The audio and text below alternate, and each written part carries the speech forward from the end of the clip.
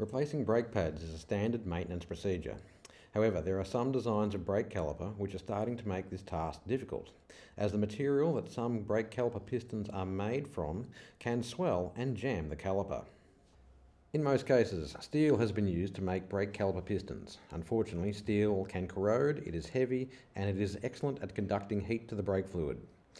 To solve these problems, engineers have developed pistons made from phenolic resin, which is an exceptionally strong plastic that is corrosion resistant, heat resistant, light and cheap. These phenolic caliper pistons seem to be constructed with a thin outer layer that protects the internal material.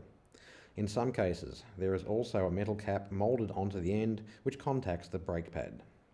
Phenolic pistons can be identified once the pads are removed, as the wall thickness would be at least twice as thick as a steel piston.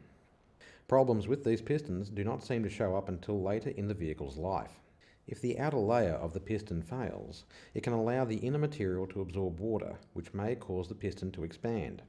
When the pistons are pushed back in to make room for new pads, the swollen part of the piston can jam in the caliper bore. This could result in the piston not moving when the brakes are applied, or it might cause the brakes to drag. These types of pistons could be fitted to the front or rear brakes of many vehicles from the late 90s to current models.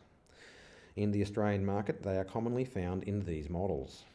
It is recommended to have a chat with your customers with these vehicles before a brake pad replacement about the possibility of the pistons jamming and the need for replacement calipers on that axle. This might avoid an uncomfortable conversation if you find the pistons have swollen. For more information about Phenolic Caliper Pistons and replacement options, see the May 2022 issue of VACC's Tech Talk magazine.